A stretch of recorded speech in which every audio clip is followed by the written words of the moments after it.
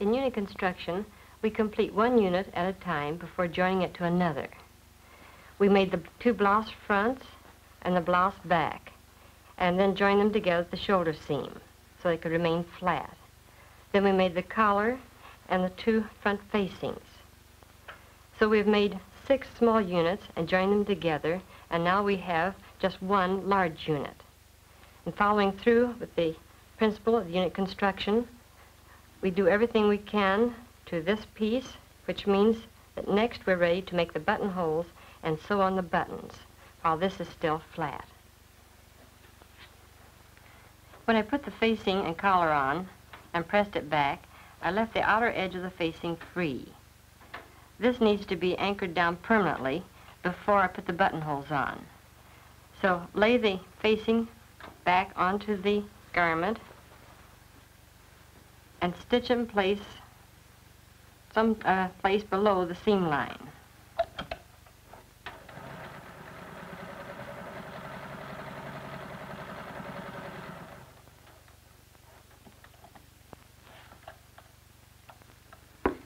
Then repeat that on the other side.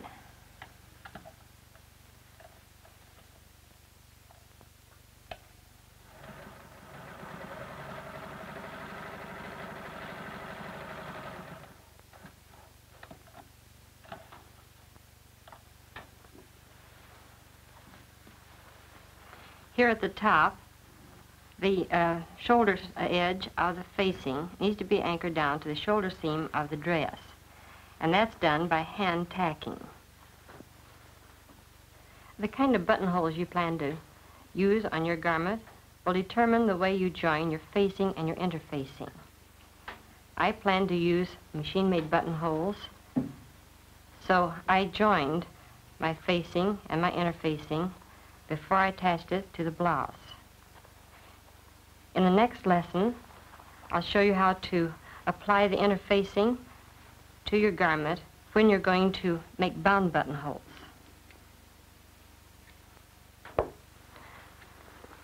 And now let's get our buttonhole attachment and our buttons.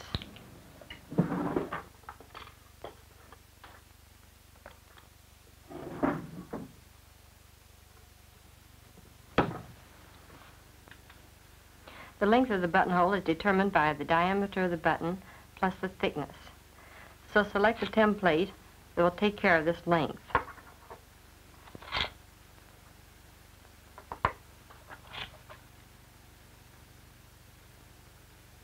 The template controls the dimensions of the buttonhole.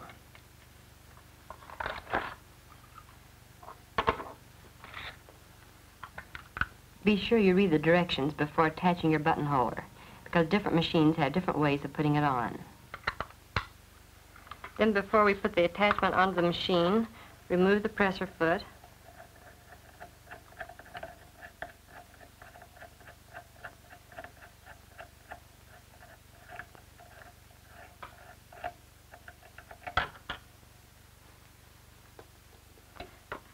And then cover the feed dogs with this plate.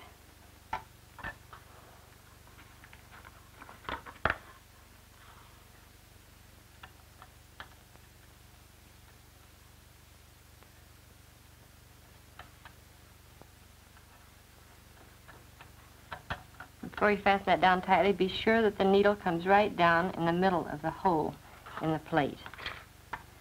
And then anchor it down securely.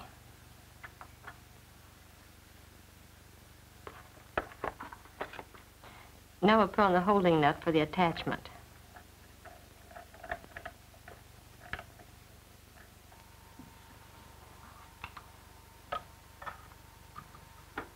And And this goes over the screw on the needle bar, and this slips under the holding nut.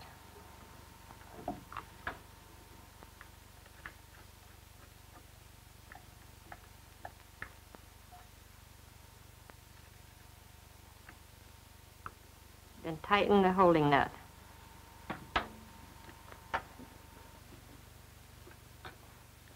You'll want to check your buttonhole by making a sample before putting it on your dress. Make this sample buttonhole in a scrap of the fabric you're using to make your dress, and put a piece of the interfacing in between. Then next we want to be sure that the upper thread and the bobbin thread are both between the attachment and the plate. And here's an easy way to get that done. Slip your fabric under the attachment and make one stitch. And then pull those threads to the side.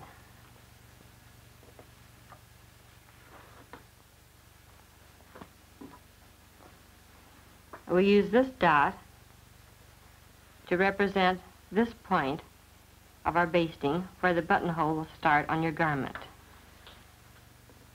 Slip the fabric under the attachment, put the needle down on that dot, and then screw this adjusting knob until this pointer ends up at the center back of your attachment.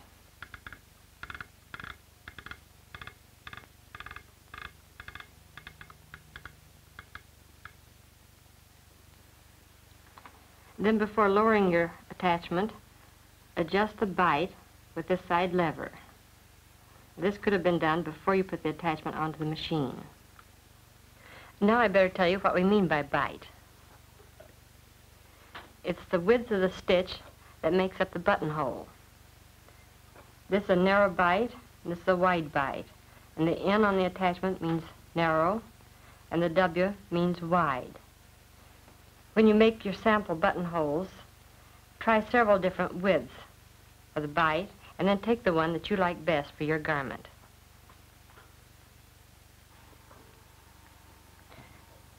Lower the attachment and stitch.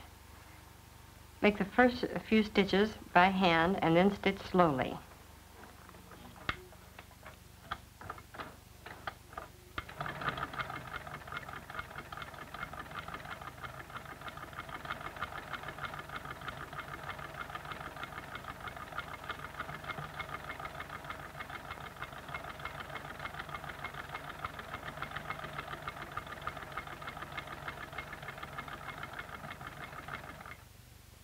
Look at your buttonhole after you've gone around it once. For oftentimes, the appearance and the durability will both be improved by going around a second time. An easy way to cut open the buttonhole is to lay it on a block of wood and use a single-edged razor blade.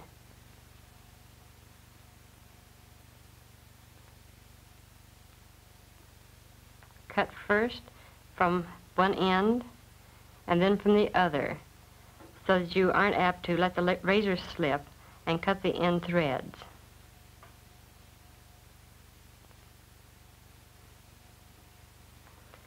Check the length by slipping your button through the hole.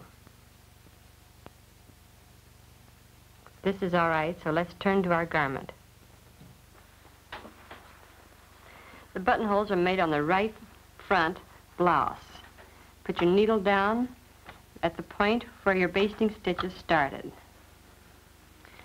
Remove your basting threads so they won't get tangled up in the stitching.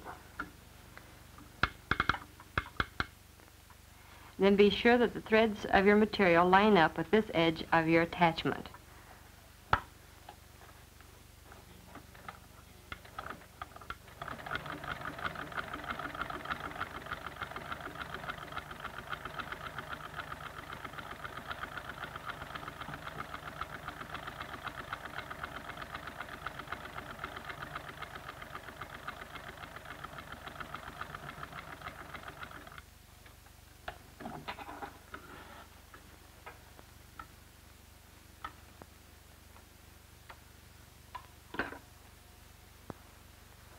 If you were making a dress, instead of demonstrating as I am, you would go ahead and make all of your buttonholes. But I want to go on and show you how to sew on a button. To locate the position of the buttonhole, match up the center fronts and the buttonhole over your basting line. And then put a pin in the end of the buttonhole. Hold it in place and unbutton it. Then use double thread and make a stitch right where the pin went in. We're not using a knot in the thread, so we'll fasten the thread with 2 or 3 stitches right on top of themselves. Then bring the needle up through the button and down through the other eye of the button and through the cloth.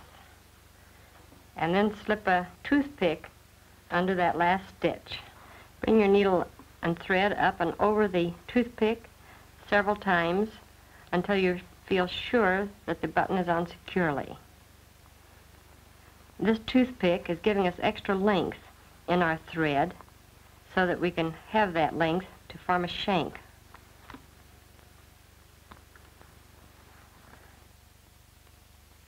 And this time, bring your needle and thread up between the button and the cloth.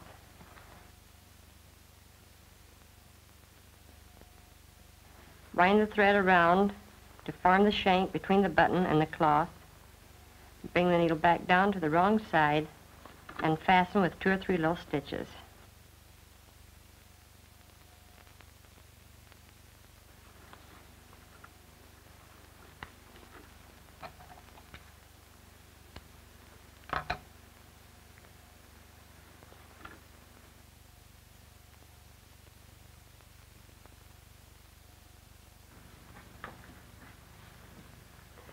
This buttonhole is neat and quickly made. It will serve nicely on house dresses and children's clothes and such items.